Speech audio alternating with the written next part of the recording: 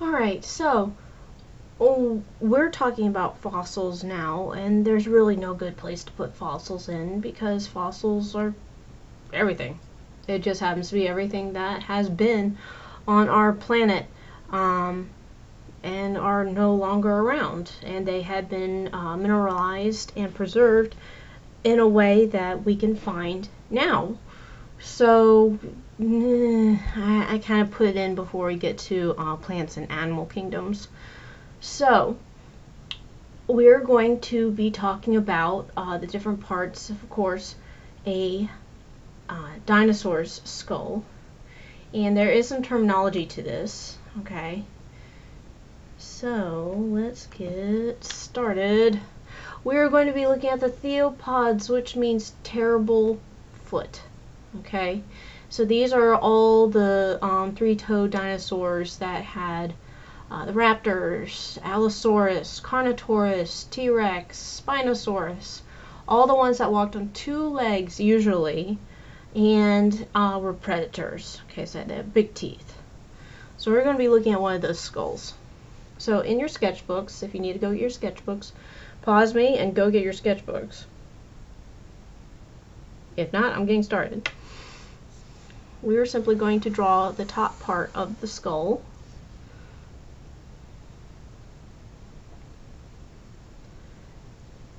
We're going to come down around, make obviously where the maxilla, okay, or top part of the jaw is.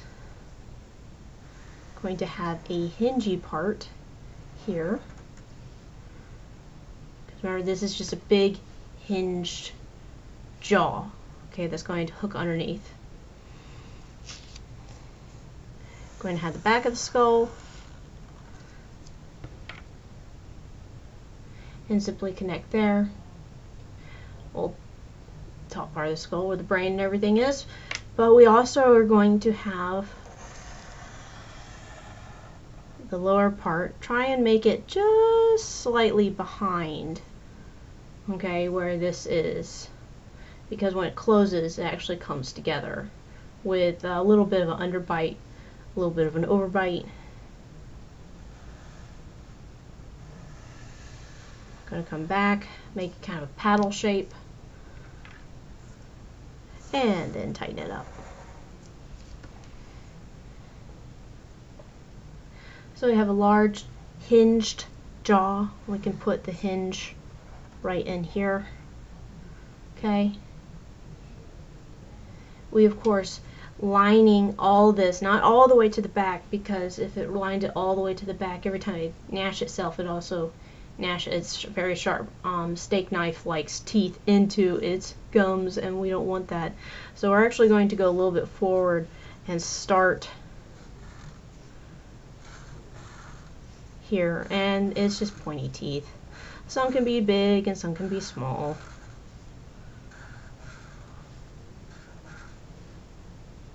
Okay, pointing backwards, of course, to get that biting power. And same thing at the bottom, you're not going to go all the way back.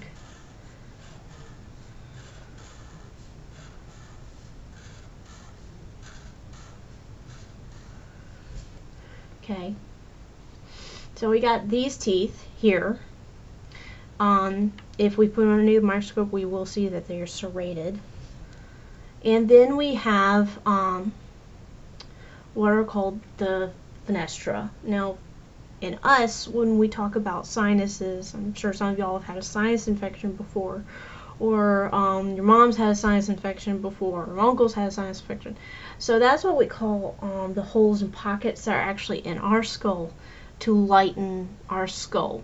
Because if our skull was solid bone, we'd all be going around with our heads hanging down low and back problems, because our heads would be super duper heavy.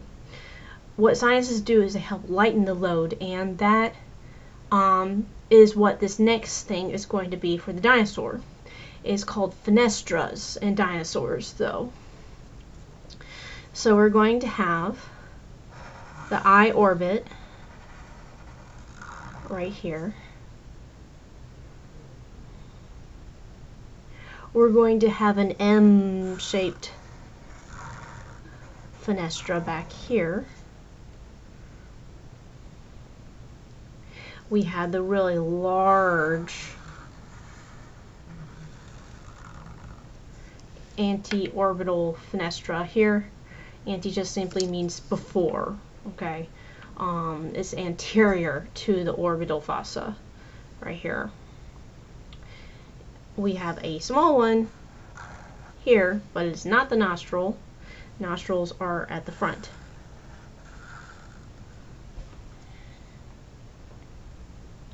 So you should have 1, 2, 3 different fenestra, the orbit, okay, which is where the eye is going to be, and then the nasal cavity or nasal hole, okay, that goes in. Now, what this is serving, other than to lighten the load, because you can actually see all the way through the skull, is it's actually making a giant pocket chamber right here. Breathe in. They have sensory cells for smelling all throughout this chamber, which means that they had an amazing sense of smell. Think dogs. Dogs have long chambers that go all the way up their snouts. Same thing with T-Rexes. That's why we believe a lot of these animals, other than being ambush predators, were also amazing scavengers. Okay, so it's little clues that have been left behind. So not only do we have these up here, but we also have a small fenestra to help lighten the load of the jaw, so they don't go around slack-jawed all the time. So we have these, and then we have a very interesting thing that's happening in the orbit, and a lot of bird species have this still. And I'm not getting into any arguments today on where birds came from, okay? I'm just saying that if you dissected a bird, you probably find these. But there's actually a ring of bones. So put a big old bullseye O here. That actually controlled the size of the pupil. Instead of having a bunch of muscles like mammals do, these bones actually upheld not only the structure of the eye, but also helped with the size of the pupil and focusing the eye as well. They served as a pinch point for all those muscles to work from. So yes, there is actually kind of this jello mold looking thing for the eye right here. And if you want to draw the other side of these fenestras so you can actually see through the skull, you can. This actually has a septum in between, so you cannot see all the way through the nose holes.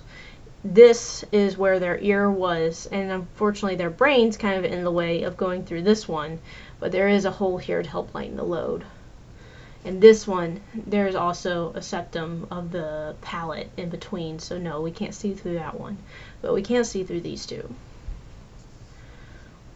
Alright, so if that's the basic thing of a skull, what you're going to do is you're going to get a piece of watercolor paper, and there's a reason why I asked Miss Lorenz to show you a video of Georgia O'Keeffe. Georgia O'Keeffe, as an artist, an amazing artist, one of the first art books I ever received as a gift from a man named Jim Rosen was a Georgia O'Keeffe book, and it was small. It's in my library somewhere. I know I can find it if I looked, but I don't got a lot of time today. She found the beauty in bones. I know some of you are like, ew, bones, ew. But no, there's beauty in bones. Okay, the structural, architectural beauty of them. And so we're going to actually take this design of a theropod skull, and we're going to combine it with Georgia O'Keeffe's art to mimic what she did with Ram's Head Hollyhock Hills. Okay, that she did in watercolor in her beloved New Mexico. So what we're going to do is, after you redraw this nice and big on your watercolor paper, and I want it to be horizontal, please, so you have a nice wide room to work with. is somewhere on here. It could be on the dinosaur's head, it could be off to the side just like hers, is we're going to have a flower. Does not have to be exactly like mine. Okay, if your flower is only a 5-petal flower, it is still a happy little flower.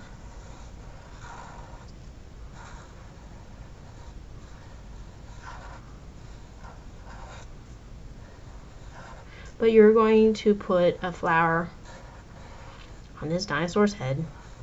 You heard me right.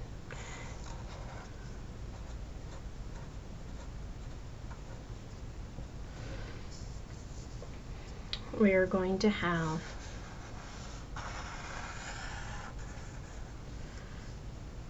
the clouds and everything just like hers in the background, so do some clouds. Be a super stormy sky, it could be kind of a stormy sky, overcast day. And then, since it's appropriate that this is in the New Mexico, because we're talking the American Southwest, okay? And the American Southwest is a treasure trove for a lot of theropod species that we find right here in America, okay? So go ahead and we are going to add our hills.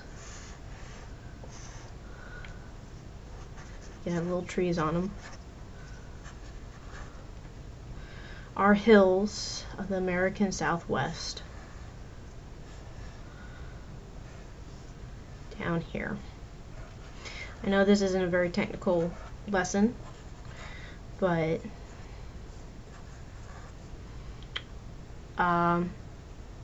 you know what? I just don't have time. I just don't have time.